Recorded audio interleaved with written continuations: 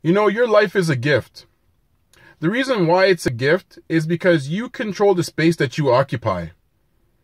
That individual that you are, you have so much control over. But what happens to us, and what happens to most people, is that the world controls them. The world programs them with their own expectations for your life. The truth is, you have an opportunity. You can be excellent today. You can be world-class today. You can be ethical today. You could be a leader of you today.